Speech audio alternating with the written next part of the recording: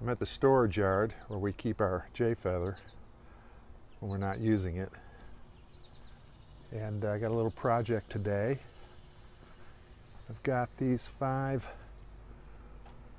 red running lights in the back. 2 of them are burned out. You can see I took the lens cap off of that one to see what kind of bulb possibly replace it with an LED, but it was just corroded, and so I'm just going to replace all 5 with an LED. Should be a straightforward job. So to access the wiring, that rear wall to the camper is our bathroom. And I have to take off that panel to rewire those lights.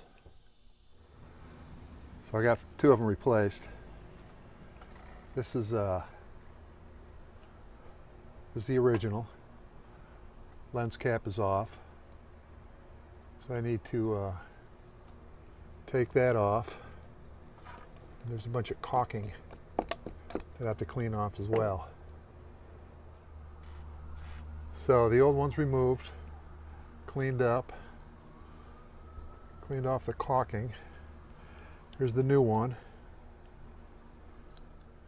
Feed those wires through there. As you can see, this new one has weep holes at the bottom. Keep water from accumulating. Good design.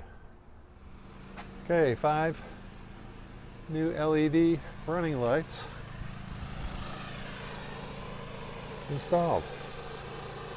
So now I've got to wire them inside.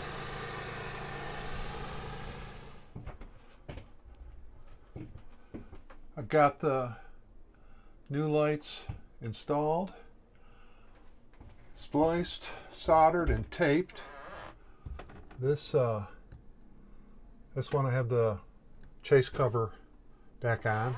I need to do that here, but I want to make sure they work before I do that. So let's go see what happens. Lights are on. Nice bright LEDs.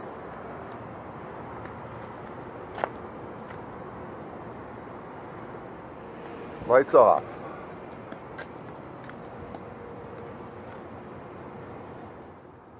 Maybe do the rest of them at some point on the sides of the front. We'll see.